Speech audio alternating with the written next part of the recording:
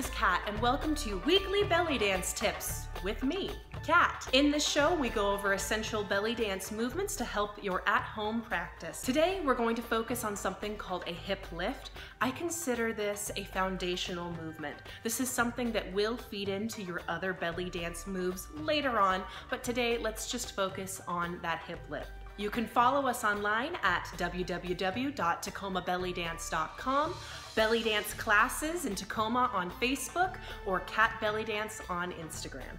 Let's start on your right side. So what we're going to do is take that oblique and we're going to do something similar to a side crunch. So we're pulling that oblique up, lifting and releasing back. Lifting and release. This lift is not coming from the weight of my foot, meaning I'm not pushing on the foot to lift it. This is simply a pull. I like to imagine that I have overalls on and I'm pulling up that overall just on that right side. Let's try the left side. Again, coming center into our weight forward, pulling up, lift, and lift, and. You will feel a little bit of the crunch in your lower back, as well as, again, your lower core. Your goal is to pull that hip up as far as you feel capable of doing.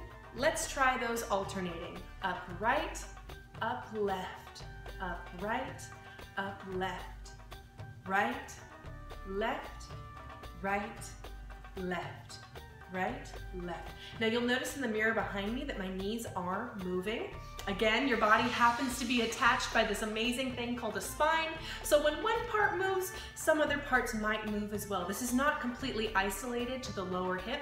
It definitely does travel to the legs just a tad. Don't worry if they're moving, that's normal, yeah? We're gonna take this lift and move it to the side ever so slightly, taking our left foot out to the side.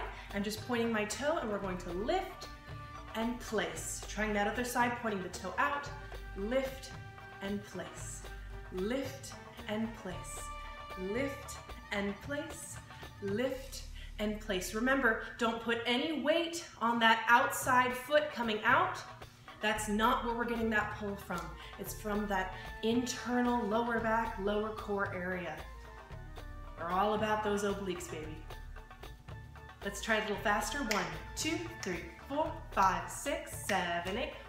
2, 3, 4, 7, 8. 1, 2, 3, 4, 5, 6, 7, 8. 1, 2, 3, 4, 5, 6, 7, 8.